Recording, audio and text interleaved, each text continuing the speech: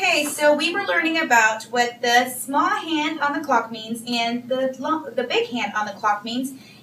First, yes, we say the number that the small hand is pointing to first. What does it mean? Hour hand is the small hand. What is the long hand or the big hand on the clock mean? The minute hand is the big hand on the clock, and it's going to the next number. So when the big hand gets to the 12, it's going to be another time. And that's what we call, when the big hand is on the 12, we call it o'clock. We say o'clock because that's the minute hand. So what time is it right now? 11 o'clock.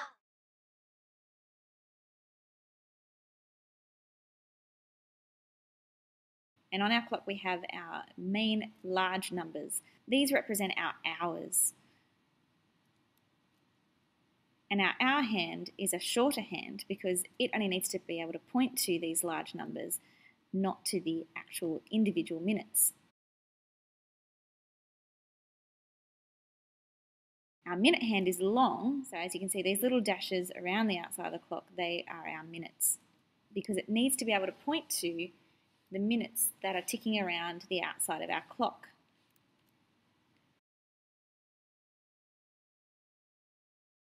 When our long hand is pointing to the 1, this one actually represents 5 minutes because from our 12 to our 1, we have ticked past 1, 2, 3, 4, 5 minutes. And it's past because we're on our past side of the clock. That the 1 represents 5 minutes. As we move around, our large numbers, the hour numbers, they're actually representing our minutes past. As we keep moving around the clock, we keep counting in lots of 5 because between each hour number there are 5 individual minutes. 1, 2, 3, 4, 5. So when we reach the 2 actually represents 10 minutes past the hour. 15 minutes past.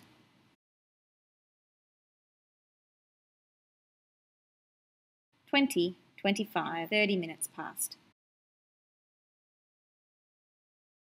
Now we can look at our minutes to side of the clock too, but this time we're thinking about how far does the minute hand have to go until it gets to the next hour, or the next lot of minutes, which is back at the 12.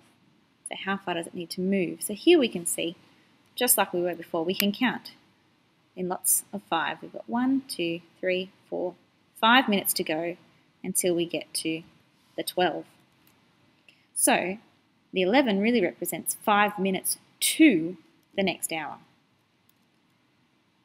And again, 10, pointing to the large 10, we have 10 minutes to go. 15 minutes to go, 20 minutes, or 25. Let's see 15 minutes. A quarter in time is 15 minutes. A quarter in time is 15 minutes. 15 minutes plus 15 minutes equals 30 minutes. 30 minutes plus 15 minutes equals 45 minutes.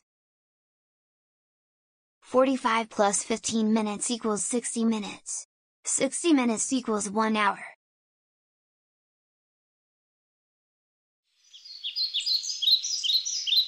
Let's see 15 minutes.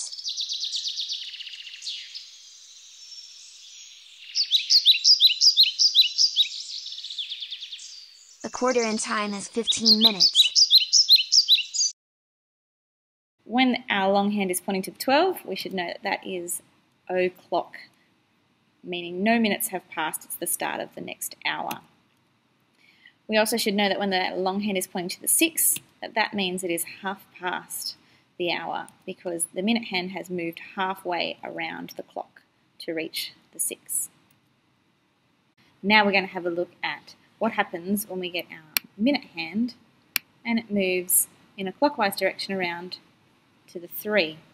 Now we can think of this as moving around the clock, around a quarter of the clock. It's moved 1/4 of the clock and it's on the past side of our clock.